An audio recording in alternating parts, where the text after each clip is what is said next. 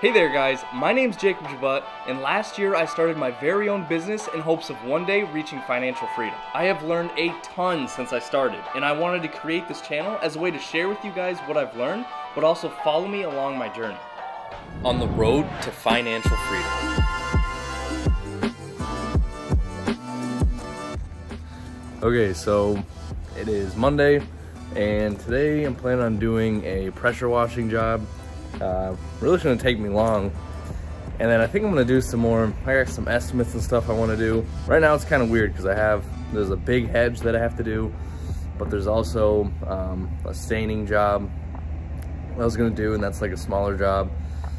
And there's also another job trimming a tree, but I can't do that, you know, until after Friday actually, because the guy's leaving out of town. Anyways, I've got a bunch of like, I don't know, kind of all jumbled, and I'm not really sure how to do all of it. So I think, or the best way of doing all of it. So I don't know, I think I'm gonna do the pressure washing job today and then see if I can do the staining this week. But it's also weird because the temperature is starting to drop. I don't know, I suppose I'll figure it out. But today I'm definitely gonna do the pressure washing, and then I think I'm gonna try and get some more estimates squared away and tighten some things up. It's really getting towards the end of the season. So yeah, it's really just making sure I can get the jobs done that I told people I'd get done, and you know, just keeping up with the mowing. I've already had a couple people that it was their last mow, so slowly coming to an end, the season. All right, so it is time to pressure wash. I actually forgot my tripod, but I don't think this is gonna take too long. Definitely gonna get some pictures though, because a lot of these spots are gonna make for really good before and afters. Yeah, and then I guess I'll just go over a few tips. Pressure washing is pretty straightforward, but there definitely are some things you want to know. I mean, the pressure washer is a lot of pressure. I think mine's like 3,200 PSI, which when you're doing like house cleanings, you really don't need a lot of pressure. I got mine from Lowe's for like 600 bucks, and 3,200 PSI is just fine. A couple things you want to watch out for is, it's in the name, pressure washer, and too much pressure is not good. Like mostly like on wood, you can really easily leave lines in the wood if you get too close. Vinyl, you don't have to worry about so much. But with vinyl, well, like vinyl like this, but vinyl siding, you got to be careful because I don't know if this one, yeah, you don't want to get underneath or spray into any cracks, because then you can actually get water behind the siding, which can create mold and damage the interior.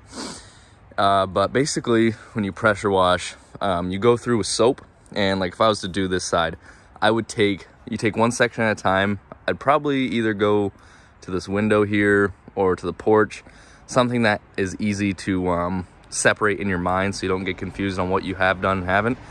I'd probably take about the porch, I would say, and you go along top or bottom to top with soap.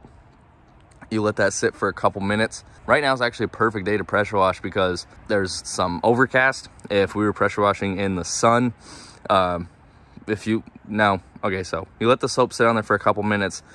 If it was in direct sunlight, you want to start washing it faster, because if the soap dries on there, it'll leave streaks. Both overcast, this is perfect.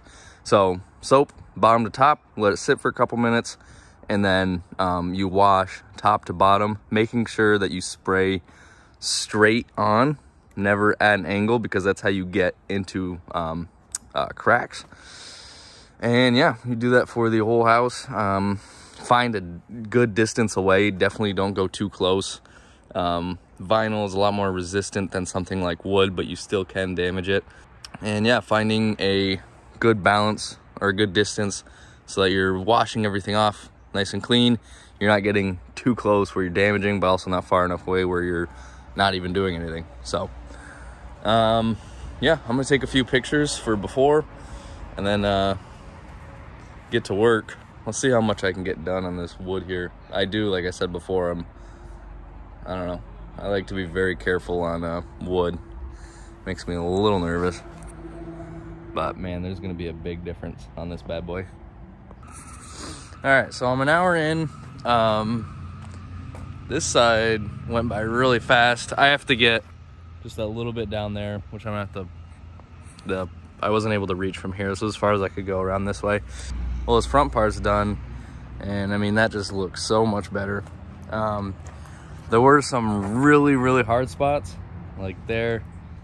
That stuff just is not coming off. I blasted it as hard as it could be for, well, a long time, and it's not coming off, but everything that can come off did. I mean, this is looking so much better. I mean, just look at that. What a difference. Now this vinyl, you can really, really hit this stuff hard. And then this is the part that I still have left to do.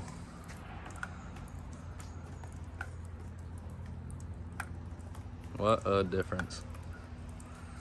This side is gonna take longer than the other side because I don't have as much room, and there's definitely more stuff on here. But this will go a hell of a lot faster than this. And the back side, I don't believe is too bad, so that should go quick as well. But I'm gonna finish it up. Alrighty, so I just finished up pressure washing this house here. Actually, didn't take too long, and I was able to do the porches, the cement, all the siding, fascia, and yeah, looks a lot better. Pressure washing is definitely very satisfying, and it's really not a very hard thing to learn how to do. There are definitely some things you need to know, but for the most part, it's very simple. So I just noticed there's a little bit of dirt sometimes when you're, like when I'm cleaning off the porch, some stuff will splash up on the siding, so I'm gonna rinse that off and just get everything packed up and head out of here. As always, it's time to do the numbers. I don't think I've ever done a pressure washing job for you guys, so this will be the first one, or I might have done one in the past. I don't think I have, though. Anyways, regardless if I have or not, before we jump into this, I kind of want to mention I obviously have something new here. This is actually not new to me. I've had this green screen for a long time, but I lost it. I actually thought I had left it someplace, but when we were getting out the Christmas decorations, guess what popped up? The green screen. So I'm gonna put that to use today. I'm pretty sure it's gonna look weird. I mean, I won't know until I edit this video. I don't know, we'll see how it works. But regardless of that, this job was very easy, as you can see. I went over the tips. There are some things to know when it comes to pressure washing. There definitely are some tricks and some things to look out for. If you don't look out for those things, like I mentioned the wood, you can really damage somebody's property, you know, either with too much pressure or getting water in places that you shouldn't. So pressure washing is something that it's very easy once you know what you're doing, but it's also very easy to mess things up if you're not careful and know the things to look out for. In total, I made $300 on this job. This job took me 2 hours, but my expenses were pressure washing soap, which is I think like $15. I buy it from Lowe's. It's called Crud Cutter. And then fuel. I'll say $20 for fuel. So I came in about $130 profit on this job. As you can see, there's not really a whole lot of overhead. And to get started in pressure washing, this would be an awesome job. I feel like I've seen so many people talking about starting a pressure washing business, and I've seen a lot of people that just do pressure washing on the side. There's most cars would fit a pressure washer, and I mean, I'd recommend getting a truck, but you could use just about any car to keep the pressure washer in. After that, all you need is a hose, and then, you know, soap. And you might need, like I got an extension, you know, buying an extension wand. I'm not even sure how much that is, but the pressure washer that I got was right from Lowe's, and I think I bought it for $600, but I could have swore I was in there not too long ago, and I think it was even less. Now, getting the extension wand and a hose, even if we rounded it up to $1,000, an extra $400 for a hose and an extension, which it wouldn't even be that much. You could make your money back in, what is that, a little bit over 3 jobs, just to pay the pressure washer itself. that job, that was a small, you know, trailer there, but that was, I mean, 2 of those jobs would pay off your pressure washer. I don't know if a hose is maybe $100. That's a third of the job, and then that wand was probably around like 70. We'll say another 100. 3 jobs, you could pay that thing off, and especially if you start doing some bigger houses. I feel like a fair price when you're doing this is anywhere from 200 usually to 400 for a house. Bigger houses are more, and you should probably charge less for the smaller houses. The one that I did was obviously pretty small place. It was a single wide, I think, maybe a double wide, I don't know. But the only reason that I charged 300 was because of all the dirt that was on there. Obviously, that takes more time. You can make a ton of money pressure washing. I've also heard of people that go to even like chain restaurants or stores, and they'll get on a routine basis, you know, either in the spring or the fall or however they set it up, and they'll do, you know, multiple like big commercial jobs. I also know you can, if you really dive into pressure washing, you can start pressure washing like motors and cars. I stay away from that stuff. I really just stick to houses and commercial buildings. But I mean, there's a ton of money in pressure washing, and like I said, it's very easy. I have noticed some jobs are a lot more difficult than others. Some houses are just very, very hard to get stuff off of, or no matter what you do, dirt leaks down the side, and then you have to, it's just a hassle some places.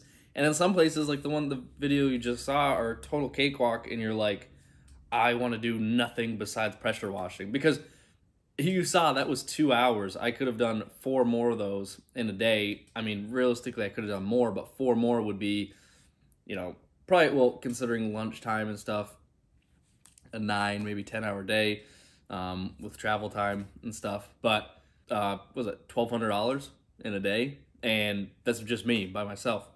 So obviously there is money in this. A lot of people need pressure washing to be done. But if you guys like this video, if you want to know more about pressure washing or more about anything else, or, you know, if you're just enjoying the video or you're doing things similar, let me know. Leave a comment, and as always, hit that like button and subscribe, and I'll see you guys next video.